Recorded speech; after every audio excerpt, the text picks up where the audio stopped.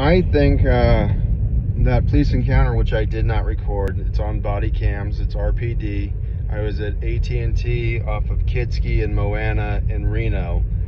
I think I feared for my life bigger than shit, but I think legitimately that was probably the closest that I came to death. Those officers were like that fucking close from going hands-on with me, and I am exacerbated to the point now that I could not help but defend myself. And the minute I did that, I guarantee you I would have been shot. I'm really actually ongoingly, I'm in a constant, and it's not paranoia, but a perpetual state of fear for my life, because I got to get this iPhone so I can get out of town. The cops have already broken my shoulder. I need surgery for that. They're not even going to take a report on that. I do have a trial or a hearing on that March 29th in Reno.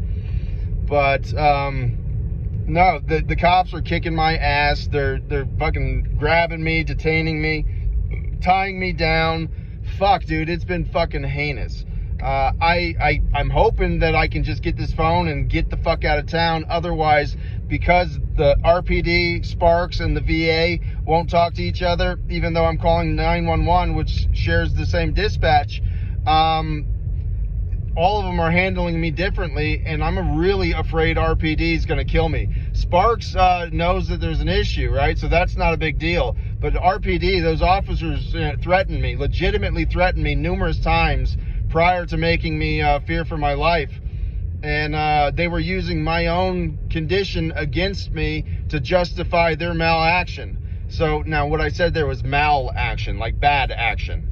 All of this is going to be very evident in the body cam footage. AT&T has it on audio and video from 96 angles for 14 hours before the cops showed up.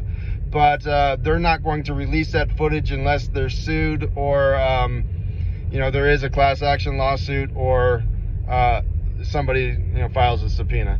But there you go. Fuck. I just talked to 911 dispatch for Reno, and then I talked to Sparks dispatch non-emergent, and then I talked to a Washoe County deputy. No, it was Sparks. No, did I already talk to a Washoe County deputy? I'm not sure, probably. I don't know. Anyway, Washoe County is supposed to be giving me a call back. This is the first time I've dealt with them other than Sergeant Lars Christensen from the Washoe County Jail, who's been nothing but a fucking godsend.